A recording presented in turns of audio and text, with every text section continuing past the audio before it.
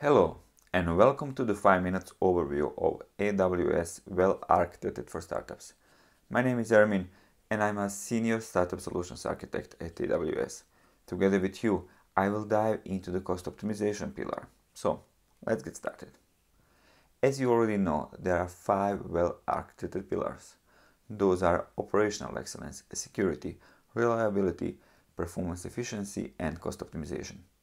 While I'm going to focus on cost optimization today, please make sure to watch other videos because all these pillars are important.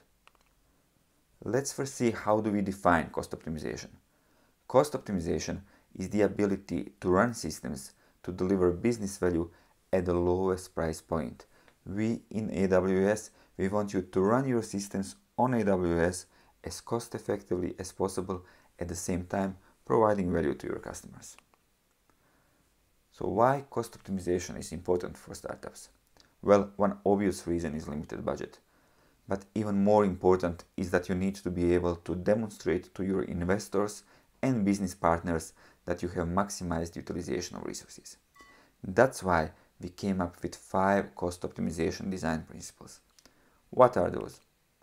Those are: implement cloud financial management. This basically says that your company must dedicate time and resources of building capability to become a cost-effective organization. Adopt consumption model, meaning pay only for the computing resources you consume. Measure overall efficiency. You should measure the business output of the workload and the cost associated with delivery. Stop spending money on undifferentiated heavy lifting.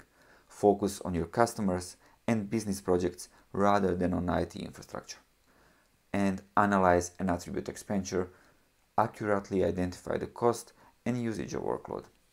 Today, we will take a look into 2 of these design principles, but I invite you to check out other principles of the cost optimization pillar. The first design principle that we will look at is adopt a consumption model. It basically means pay only for the computing resources that you require. For example, production environments are usually required to run 24 hours a day all year long. However, your dev test environments are usually only used during business hours, and they will sit idle outside of these times. So as shown on the diagram, you can shut down non-production resources when not needed. Only through this measure you can save up to 70% for non-production workload. So what is the takeaway from this design principle? The first thing you can do is to terminate unused resources. Use Amazon CloudWatch to identify instances that are not being used. The second, resize resources that are over-provisioned. Use the lowest cost resources that meet the requirements of the specific workload. And finally, automate shutdown on schedule for the instances when not in use.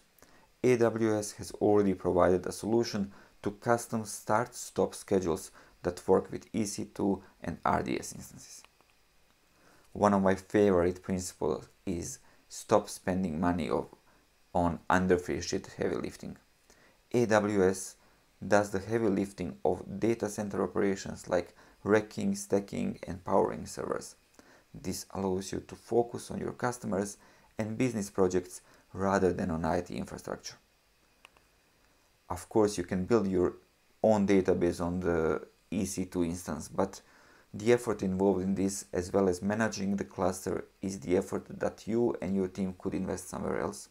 In this case, using a service like RDS will allow you to focus on adding value to the business instead of spending time on patching instances. Another good example is shown on the diagram. A shift to serverless architecture removes the need for you to run and maintain physical servers and virtual machines. You can have a better utilization of your resources and less management on the machine. This approach will enable your valuable engineering resources to focus on developing new features and providing value to your customers. So what would be our takeaway here? Basically, identify what services do you currently run that could be replaced by an AWS managed service. You should focus on innovating rather than keeping the lights on. That's it for today. Thank you for watching this episode on cost optimization, and keep watching the series as we keep diving into each well-architected pillar.